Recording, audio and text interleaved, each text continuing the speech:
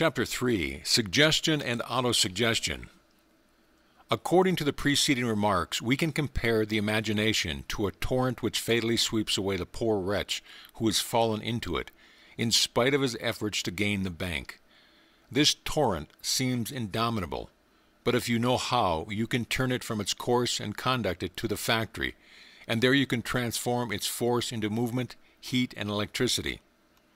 If this simile is not enough, we may compare the imagination, the madman at home, as it has been called, to an unbroken horse which has neither bridle nor reins. What can the rider do except let himself go wherever the horse wishes to take him? And often, if the latter runs away, his mad career only comes to end in the ditch.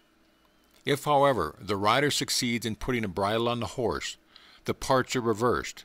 It is no longer the horse who goes where he likes. It is the rider who obliges the horse to take him wherever he wishes to go.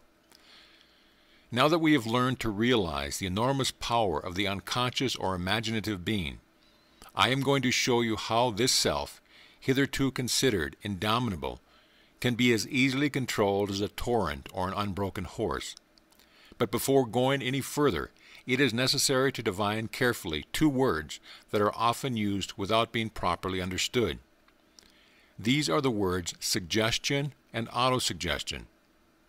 What then is suggestion? It may be defined as the act of imposing an idea on the brain of another. Does this action really exist? Properly speaking, no. Suggestion does not indeed exist by itself. It does not and cannot exist except on the sine qua non condition of transforming itself into autosuggestion in the subject.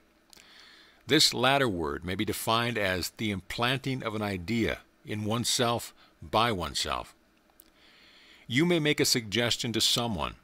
If the unconscious of the latter does not accept the suggestion, if it has not, as it were, digested it, in order to transform it into autosuggestion, it produces no result.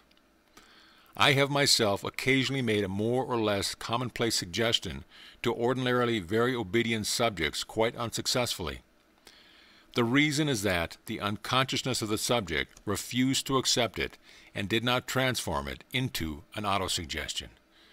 End of chapter.